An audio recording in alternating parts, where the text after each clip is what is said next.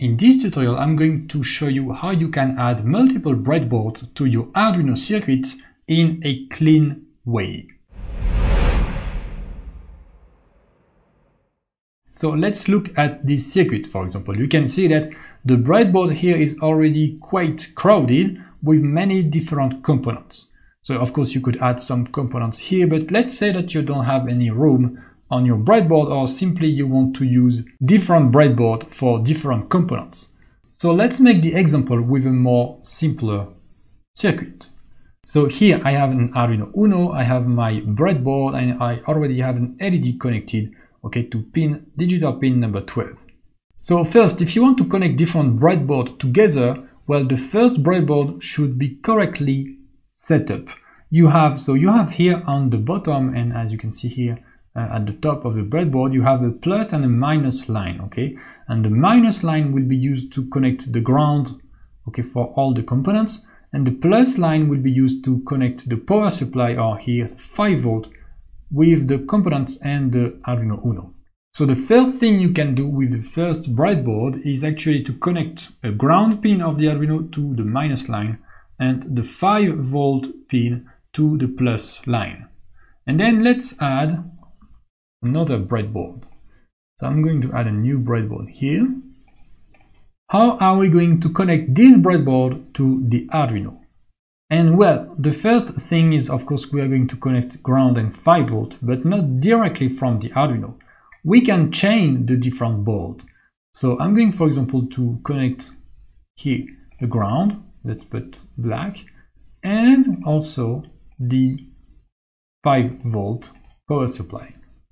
And now this line is also connected to this line, and this line here is connected to that line. So this breadboard and this breadboard is like, it's the same breadboard.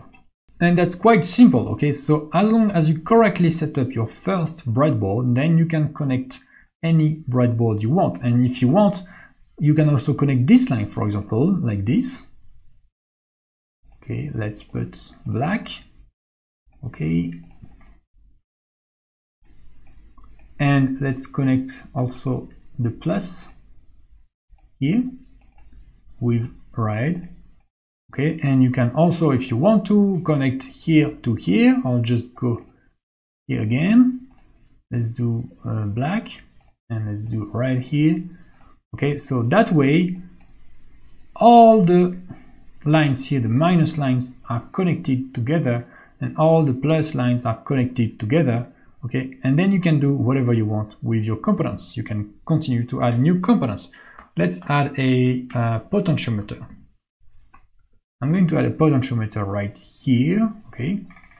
And so for the potentiometer, you need to plug one of the leg to the ground, okay? Let's put it black. The opposite leg to 5 volt. Let's put it red, or to the power supply. And then one pin to an analog pin. So for example, let's take the middle one here and goes to any analog pin, A2 for example. So of course, for the pins that you connect directly to analog pins here and digital pins here, you will have to, of course, connect that leg of the component to the corresponding pin. But for the ground and the power supply, now you have all the lines here you want. And whether I connect the ground on this breadboard or on this breadboard here is the same. If you liked this video, subscribe to get more tutorials like this in the future. Also, check out my online courses so you can learn Arduino step by step in an efficient way by practicing and directly going to the point. Links in the description. Alright, thank you for watching. See you in the next tutorial or in one of my courses.